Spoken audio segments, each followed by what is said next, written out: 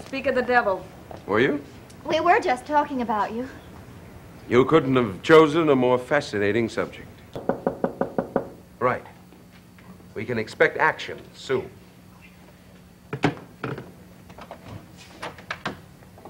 Well, hello.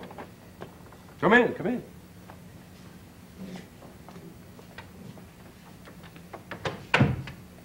To what do I owe the honor? I'm not sure you'll think it is such an honor. Try me. All right. Mother said you accused Uncle Roger of knowing something about Bill Malloy's death. I don't think I put it just like that. I don't care how you put it. Is that what you meant?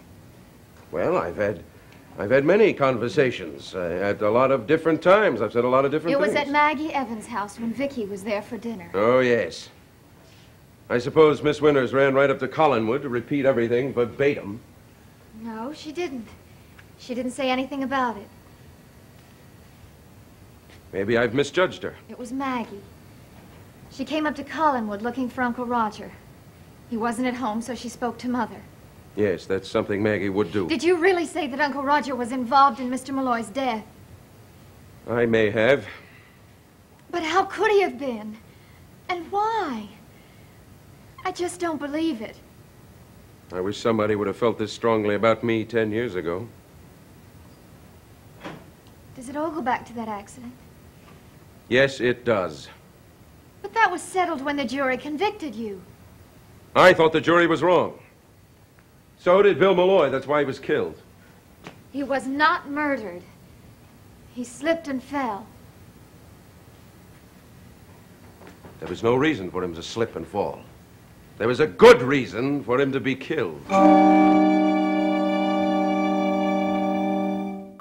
And there you have my version of what happened 10 years ago. Something I didn't do. Something your uncle was responsible for, but for which I went to prison. I just can't believe it. No one else did, obviously. I mean, I don't believe Uncle Roger would do You don't believe your dear uncle would allow an innocent man to go to prison for something your dear uncle was guilty of? I know he wouldn't. Burke, you yourself said you don't remember. You said you were drunk at the time. My sweet Carolyn, have you ever been drunk enough to... No. No, of course you haven't. Well, I was drunk enough to know very little of what was going on that night. But I do remember that I was not driving the car at the time. And you think Uncle Roger... Yes, I think he was driving. What would that have to do with Mr. Malloy? Somehow he found out. He was going to expose the whole thing. That's why he was killed. No. No, I know you're wrong, Burke. Can't you just forget all about it? Uncle Roger couldn't... He wouldn't have done anything like that. Well, I don't say that he did it out of malice of forethought. Maybe he went to see Mr. Malloy. Maybe they argued. Maybe there was a struggle and Malloy fell in the water and drowned. I don't know. But I think your Uncle Roger knows. All right. I'll ask him. You do that, Carolyn. Ask him. I wish it didn't have to be this way. This is the way it has to be.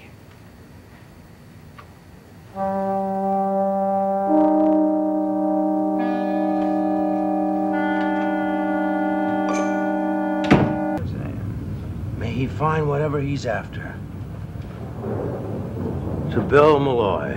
To Bill Malloy. What do you do with a drunken sailor? What do you do with a drunken sailor? What do you do with a drunken sailor early in the morning? That was Bill's favorite song, you know that? Oh, boy, do I know it. I used to work on the boats with him. That's all you heard all day long.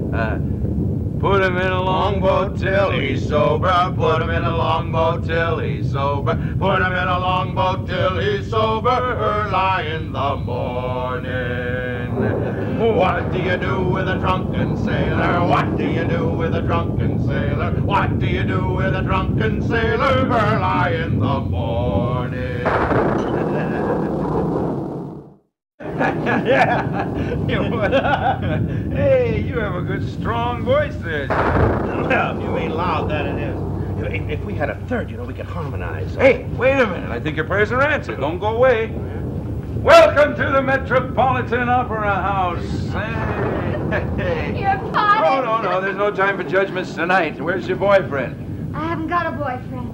Oh, well, then you won't mind joining us. You know my old friend Sam Evans, I'm sure. Good evening. Hello. Please, sit down. Thank you. That was quite a serenade. Oh, yes, we're singing to an old and deserving friend who's out looking for his just desserts. Hey, you're all wet. Is it raining? It's pouring. How long have you been in here? Oh, years and years. What day is today, Sam? I don't know. What day is it, Miss Stoddard? I think you're both crazy. Wise. Only wise. Where's Vicky? Yeah, you should have brought Vicky along. I'm sorry if you're disappointed. Well, Carolyn, she's a nice girl. Her bright smile would brighten up this table. Well, then I guess you don't need me. Oh, no. I'm sorry, Carolyn. Sit down. I didn't mean anything. You must forgive my boorish friend, Miss Stoddard. Please. Why don't you join us in song, will you, please? Okay. What would you like to drink? Or maybe you want something to eat? What does it matter if I Eat! didn't have any? Oh, my gosh. I'm supposed to be home for dinner. I'll get murdered. Oh, now you tell Maggie not to touch a hair of your head. No. This is a very special occasion. She's got a young man over at the house, and I guess I'd better get going. I'll see you around, Burke. Round and round. Joe Haskell, right? I beg your pardon? Maggie's guest. It's Joe, isn't it? Well, did I say that? Loud and clear. Yeah. Well, I'll see you around. Oh, the green eye of jealousy, huh? Why should I be jealous of anything Joe does? That's a good question. Another good question is, what are we going to do? That is entirely up to you. What do you do with a drunken sailor? What do you do with a drunken sailor? To Bill Malloy, who died so cruelly in the sea.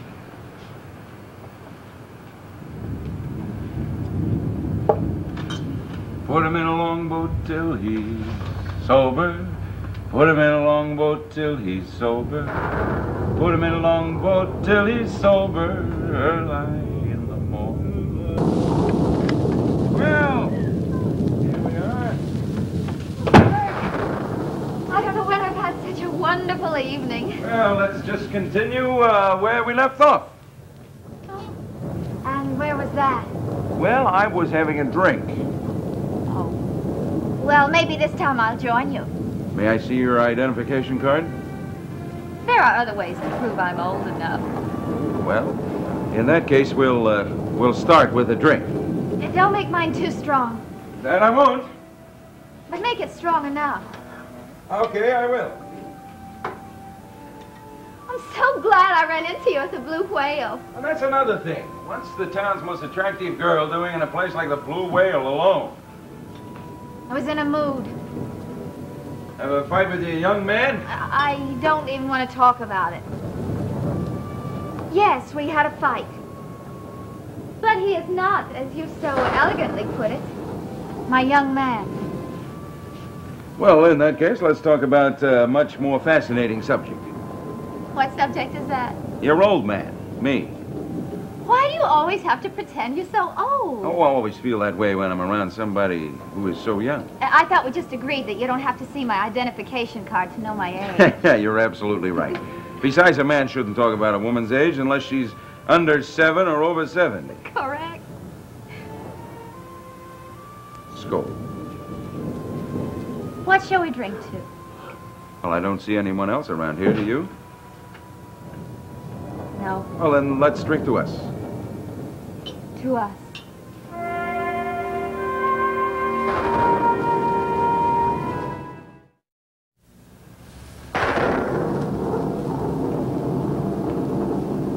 What we need is some music.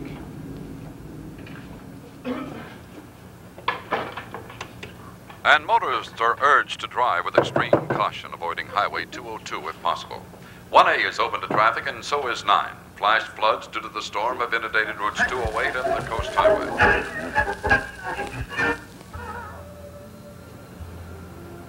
There, that's better. Much better. Besides, with such a storm raging outside, I can't very well go home right away, can I? Yeah, I wish old Sam was here. He had some kind of Shakespearean quotation for that. Do you really wish Sam was still with us? Well, now that you mention it, I think he positively would be a third wheel. Isn't that supposed to read fifth wheel? And not if you're riding a two-wheel carriage. And speaking of carriages, yours is very good. Thank you, sir. Well, then, why don't you park it right over here? Aren't I lucky to find a parking place when it's so congested? Well, you're a preferred customer. Am I, Burke? How else could you find a parking place so easily? Well, aren't I just a member of the Collins family you've declared war against? Carolyn, I think the time has come to tell you that we've got to forget about this so-called war between me and the Collins family. Agreed?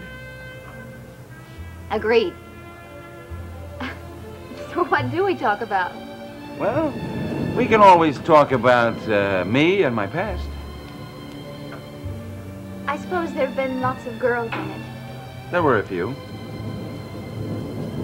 Well, in that case, I think I prefer talking about your future.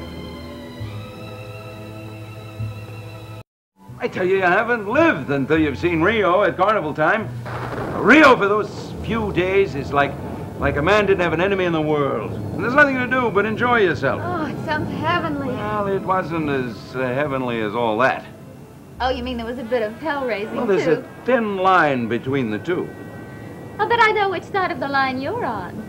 My dear Miss Stoddard. Carolyn. My dear Carol. Why don't you try that without the mind? Dear Carol. Yes. I forgot what I was going to say. Do you mind if I put my feet up on the table? Your feet. First time I did this, in front of a girl, I was the most embarrassed guy you ever saw. Hole in the sock. Hole in both socks. Yeah. And to complicate matters, she couldn't speak English and I couldn't speak Portuguese. What did she do? Yeah, she taught me a great deal about coffee. There are many theories about the best coffee bean. Were you in love with her? Oh, no. We were very good friends. Burke, have you ever been in love? Yes. Once. Is it always such a painful experience?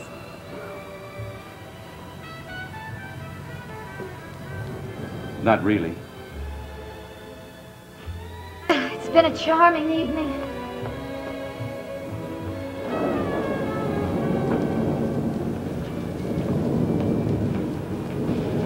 You, forgot your umbrella.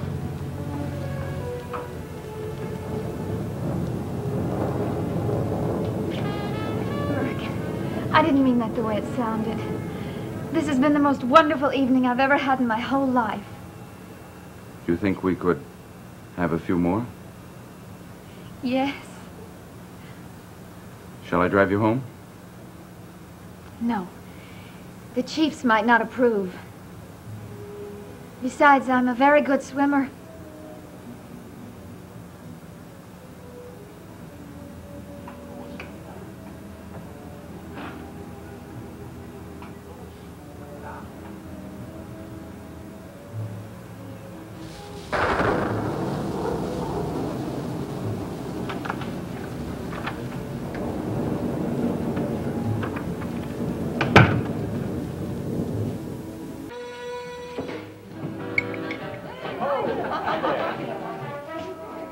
Well, my blonde beauty. How did you avoid the castle guards to get here? Naturally, I just made myself invisible and walked right through them. I wish you'd teach me that trick. As a matter of fact, I thought it was going to be difficult there for a minute. My Uncle Roger has radar eyes, you know. It caught you dropping out of the second-story tower, did he? Huh? Nothing as exciting as that. He came storming into my room and threatened me with all sorts of things if I kept our date tonight. How did he find out about it? David. My friend, David. Well, David is such a good friend of yours that he was very mad that I was going to see you tonight, since he's been forbidden to see you. He thinks it's unfair. So he took his case to a higher court. His father. I can imagine Roger's reaction. He was furious. But you batted your beautiful eyelashes and he succumbed to your charms. Would you? I surrendered. Just like that? I thought you'd at least put up a good fight. Why should I put up a fight when it's so pleasant to surrender? I wish I knew if you were just teasing me or what. Now, for what reason would I be teasing you? Oh, it was just a thought I had. You were surprised about my phone call. I was absolutely bowled over. I told you I would. I know, but... Well, I thought it was something you just say, you know, like, I'll be seeing you. Well, I am seeing you. And I like what I see. I like what I see, too. Good. You know what we're going to do tonight? We're going to make a night of it. We're going to finish our dinner, go to a nice quiet place, have a few drinks, dance, talk about nothing but ourselves. How does that sound? It sounds marvelous. Finish your dinner. Then we can't forget about the family feud tonight. What family feud? We can forget about Uncle Roger. Roger. Roger. Who's that?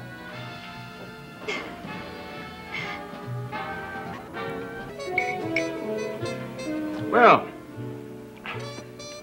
how do you feel? How do you feel about going on the town now? Right now, I feel ready for just about anything. Because when I bring you home tonight, your Uncle Roger is not going to take it lightly.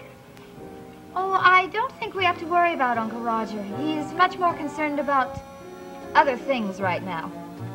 Oh? Like what? I think he's interested in Vicky. Seriously. What makes you say that? Well, he wanted to know where she'd gone this afternoon, just because she had some errand in town. He couldn't even wait for her to come home. Went driving off right after her. Roger and Vicky, that's an unusual combination. Not so unusual, really. I guess they're both pretty lonely. So Roger went looking for her, did he? Yes, and the funny thing about it was that she was right there in the house. They must have just missed each other. Why was he so anxious to see her?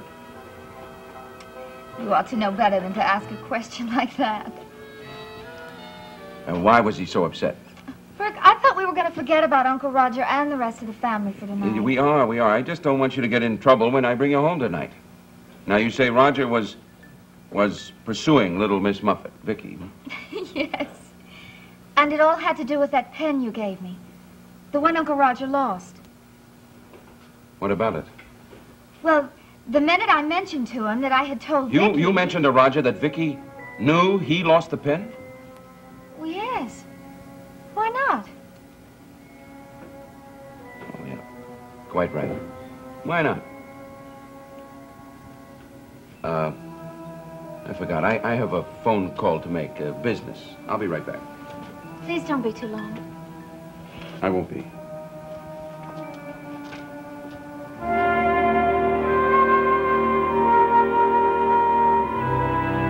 Carolyn, you're going to have me drawn and quartered and flung to the lions. What's the matter? That was Blair. I have a business meeting in 10 minutes. I knew it was too good to be true. Another time? Promise? I should be furious. Well, you have every right to be. But I'm not. Not really. I enjoyed it.